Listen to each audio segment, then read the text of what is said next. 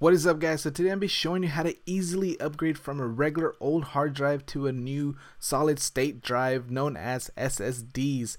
So I do have this Kingston 128GB model. It's the SSDNow V200, and before we do start, I am going to be doing this on a mid 2009 13-inch Macbook Pro. So what that basically means is, since it's an older MacBook Pro model, it is only SATA 2, and this SSD is actually SATA 3. But the good thing about this SSD, about the SSDNow V200, is that it is actually backwards compatible. So it will be compatible with this MacBook. So that is great news. So I'm going to be showing you how to easily install this. So let's go ahead and get started. So what we'll need first is we will need a Torx screwdriver, and that is going to be needed for the actual hard drive. There is actual screws on the I can't even speak, on the hard drive, and that will need to take off and then insert on the SSD. So you'll need a T6 Torx screwdriver along with just a little screwdriver to actually unscrew these screws on the MacBook Pro.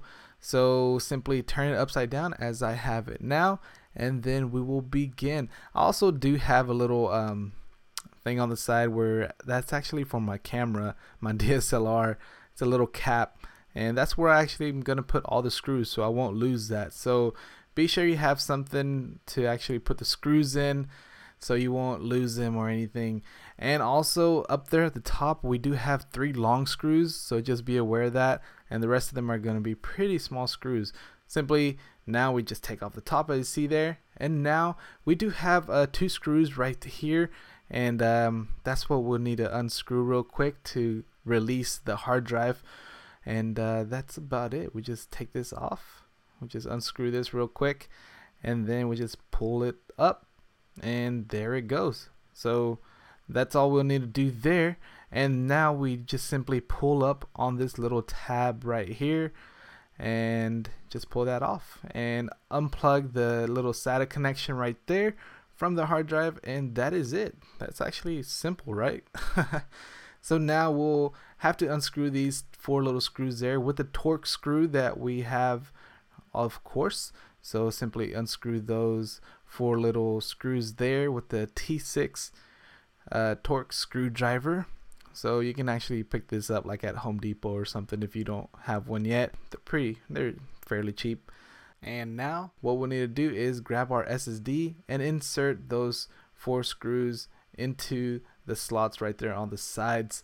So that way it will go ahead and just slip on in there and be secure when we do put this SSD back into our MacBook Pro. So let's go ahead and do that real quick. Alright, once we do have that all screwed in, that just sounds funny. Anyways, we'll just have to simply put in our SATA 2 cable right here and plug that into our SSD.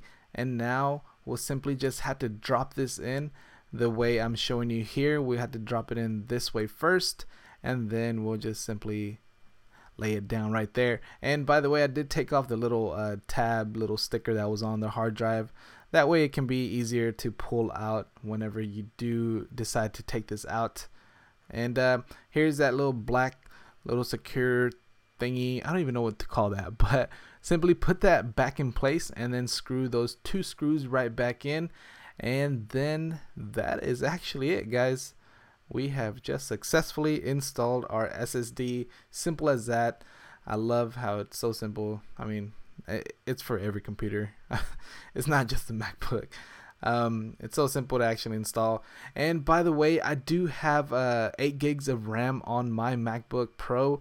If you haven't checked out that video, I'll leave the link down below in the description. And also, if you're watching this on a computer, you can actually just click on your screen right now. I'll leave that annotation right there. And now we'll simply just have to screw all those screws back in and just place the top back, of course, and then screw it in, right? And that is it, guys. So that is how you easily install the SSD into your MacBook Pro. So that's gonna be it for this video, guys. If you like this video, go ahead and hit that little like button in the bottom left and give it a thumbs up to show me that you like it. And if you have any questions or comments leave that in the comment section below, and also let me know if you have an SSD and what your thoughts about it are, or if you happen to have this one, the Kingston SSDNow V200 model. Let me know what your thoughts are in the comment section below. But if you're not subscribed yet, if you're new to the channel, go ahead and hit that subscribe button up top so you'll be notified when I come out with my latest video.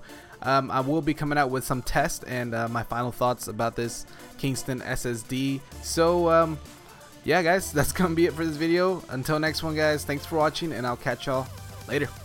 Peace.